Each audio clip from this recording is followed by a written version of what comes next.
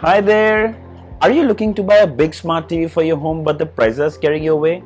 Well, Xiaomi has launched the 49-inch Full HD TV for 29,999 and the 55-inch 4K Smart TV for 39,999. I've individually done review videos for both these devices. I'll leave the link in the description. Do check them out. So coming back to the big TVs, which one of these should you buy? Well, in this video, we're going to do a side-by-side comparison of the two. So continue watching this video. This is your friend Tech Singh. Let's get started.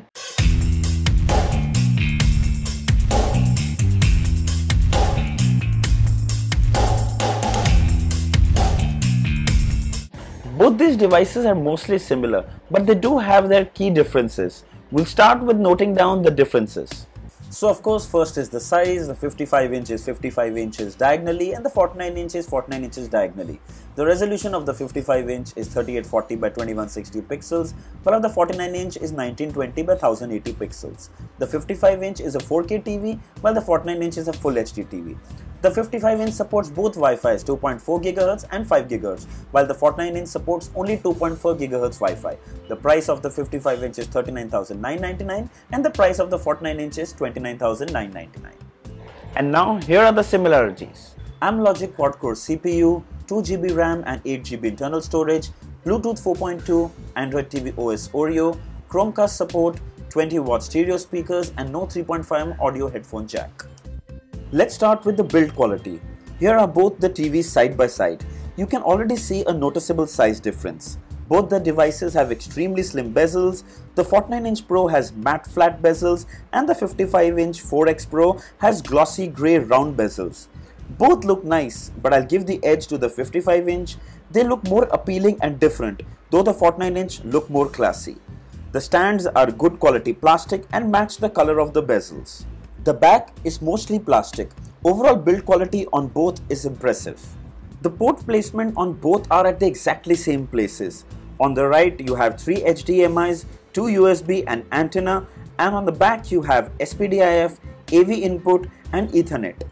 Ports on the right are easily accessible on both, but the ports behind are very inconvenient if the device is wall mounted. Both these Mi TVs are quite big. Table mounting them means you'll need bigger tables. I highly recommend you wall mount these TVs so that you save some space.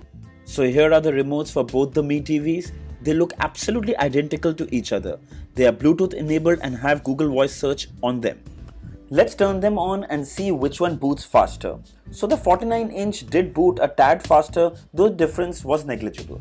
Before we compare, let's make sure the picture display settings are the same. Standard and with backlight 100. Let's compare the displays. Here is a 4K YouTube video sample. Both the devices I have are IPS panels. The 49-inch has a Full HD display, while the 55-inch is a 4K display. There is a noticeable difference between the two. The 49-inch is a lot brighter compared to the 55-inch, while the 55-inch has more accurate color reproduction and detail. The viewing angles on both are excellent. Blacks look deeper on the 55-inch. 4K YouTube videos run smoothly, no lag or drop frames. The 4K display on the 55-inch Pro is better than the 49-inch, but only when compared side by side. Overall, the display of the 49-inch is equally impressive. Let's compare the picture quality from the set-top box. First SD channels, then HD channels. SD channels look good on both, absolutely viewable and surprisingly even on a 4K display. With DNR, digital noise reduction, even HD channels look crisp and sharp. HD channels look stunning on both devices. Colors look vivid, text is sharp. I highly recommend you have an HD set-top box if you are having either of these devices to enjoy a good viewing experience. HD channels look almost identical on both, but I'll give the edge to the 55-inch Pro. Even though the reception from the set-top box is Full HD, I can still see more details in the image from the 55-inch Pro. Let's play a 4K video file from our pen drive and compare the picture quality. Playing MKV and MP4 4K files, and they played flawlessly on both devices. No drop frames or any lag. Yes, the 4K TV had better details in the images, but wasn't like jaw-dropping better compared to the 49-inch Pro.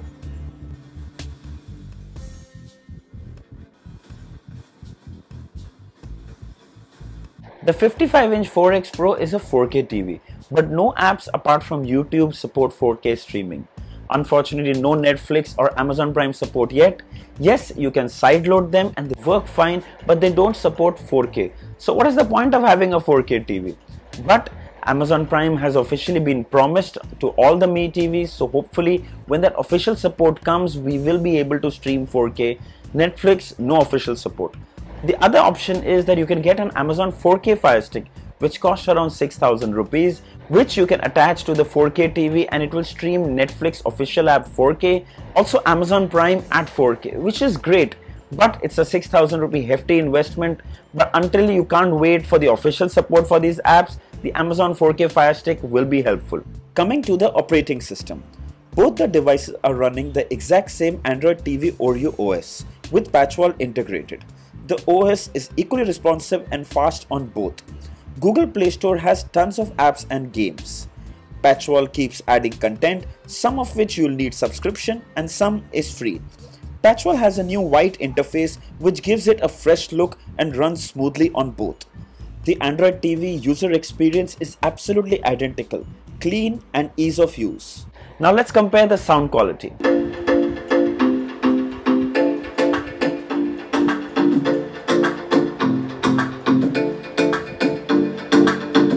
The sound on both the TVs get quite loud. The sound quality on the 55-inch is mostly flat and very little bass, while the 49-inch has more richer sound and decent bass.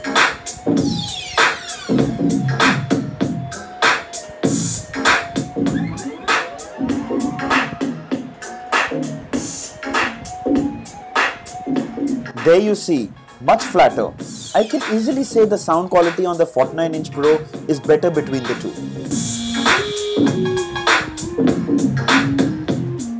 So finally, which one of these two should you pick if you're looking to buy a big TV?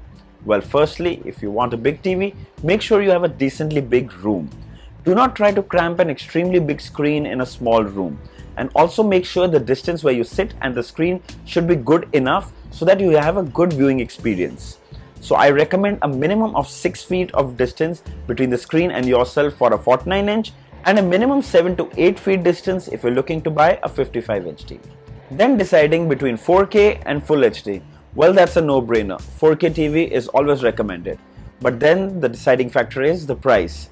The 49-inch Full HD TV is for 29,999, yes 30,000, and the 55-inch Mi TV is for 39,999, which is 40,000 rupees. Now the difference between the two is 10,000 and you're the best judge. You have to decide what's more important for you, 10,000 rupees? Well, the 49-inch TV is not bad. It has amazing brightness. The brightness levels are far higher than the 55-inch, but of course, it doesn't have the color gamut as much as the 55-inch has. But of course, if you want to save that 10,000, it's not a bad option because anyway we don't have many apps for 4K as of now. So it's a good option to save that 10,000. But if you're buying a 55-inch, you're future-proofing yourself because you know in future we're going to have set-top boxes which are going to be 4K, which already are 4K actually. We're going to have Netflix support and maybe Amazon Prime.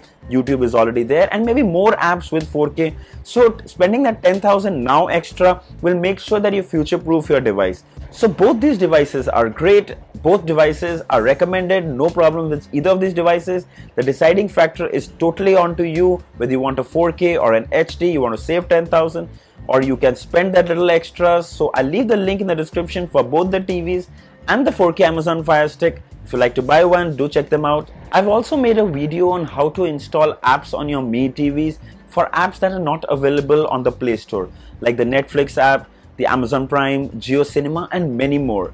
So this is going to be a very useful video. I'll leave the video link as well in the description. Do check them out. It's going to really help you exploit the full potential of your smart TVs.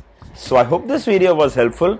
Write down in the comments and give me your feedback about this video. Also, if there are any more video ideas, do mention them down in the comments. Don't forget to like this video, share this video and subscribe to my channel for many more videos like these. Also, don't forget to hit that bell icon so you get notifications when new videos are uploaded. Until next time, cheers.